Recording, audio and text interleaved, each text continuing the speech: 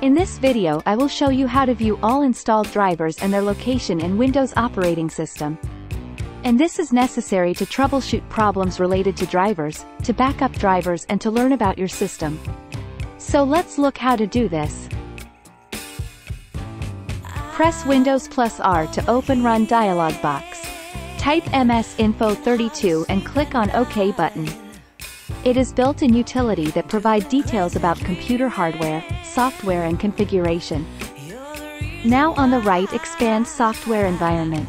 Then click on System Drivers.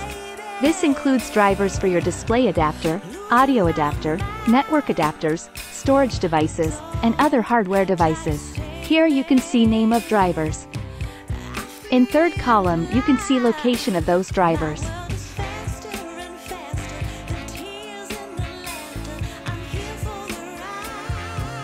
Now let's go to the location mentioned here to view all the installed drivers.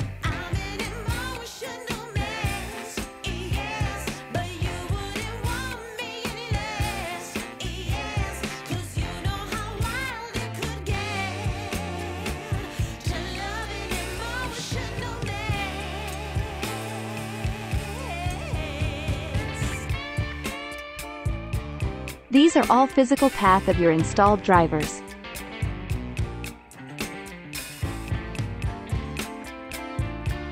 Using command prompt. Go to Run and type CMD and click on OK to open command prompt. Then type following command and press Enter.